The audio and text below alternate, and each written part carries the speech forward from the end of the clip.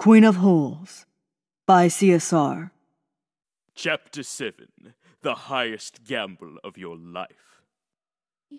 You're... I heard Marla's pathetically frail voice start to stutter.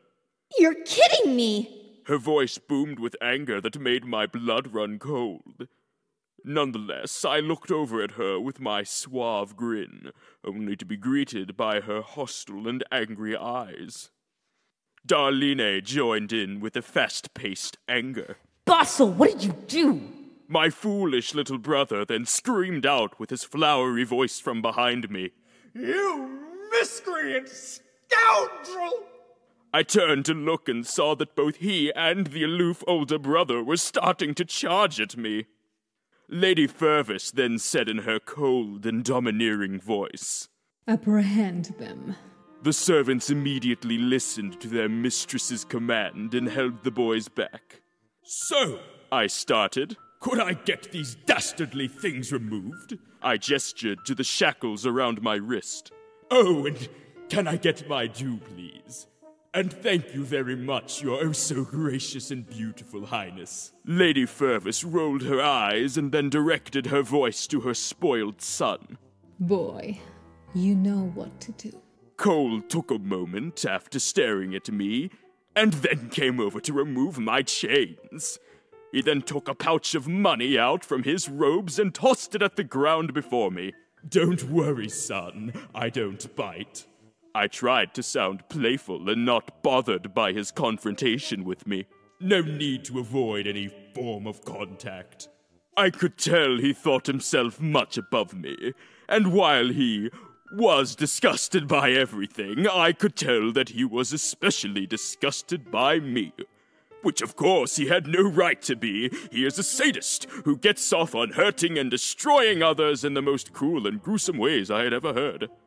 He let out a growl-like noise as he made a gesture to a servant behind me. The servant moved closer, but neither said nor did anything. Lewin started up again.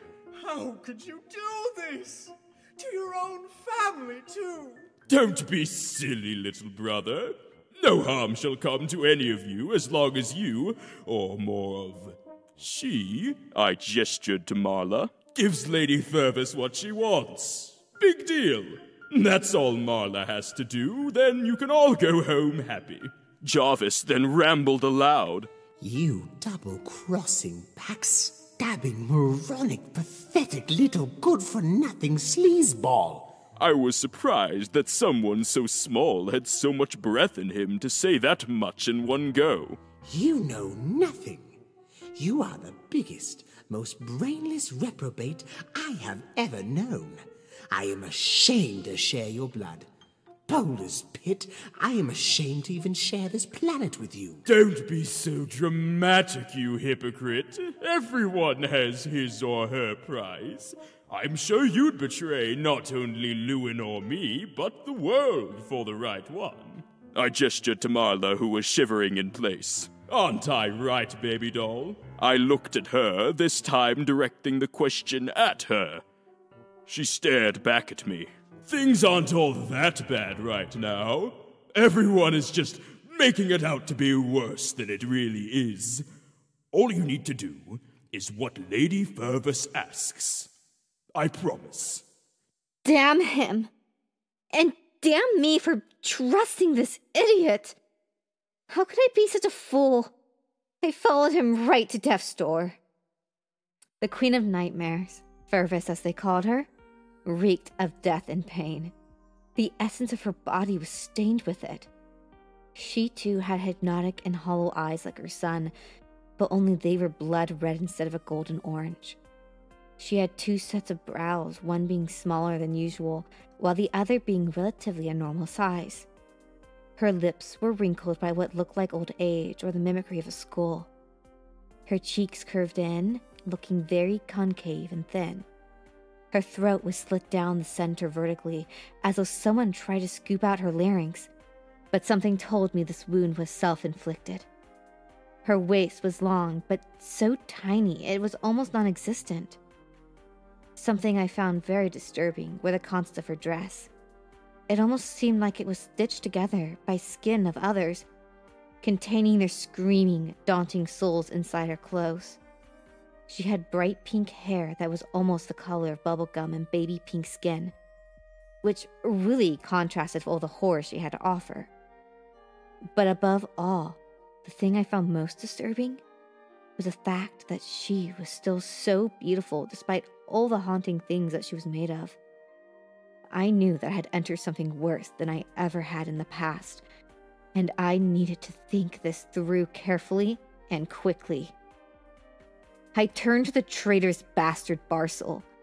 He looked very top-heavy with his muscular torso, which strangely conflicted with his pretty face and incredibly scrawny legs. His hair was wavy and long, a dark color just like Lewin, with a tint of a purplish maroon instead. I said, I have no possible way of finding it in me to agree with you. Just get out of here before I wring your neck myself with these chains. You're not needed. He took a step back, looking as though he was the one betrayed. I can't believe someone would sell their own family, blood or not. I shook my head. Well, He began again. damage is done and can't be changed, Dollface. The sooner you give Lady Fervis Don't what you understand? I can't. I barked at him. Oh, but you must. Fervis said in a very chilling voice that made all my bones shake and quiver in fear. The lives of your companions depend upon it.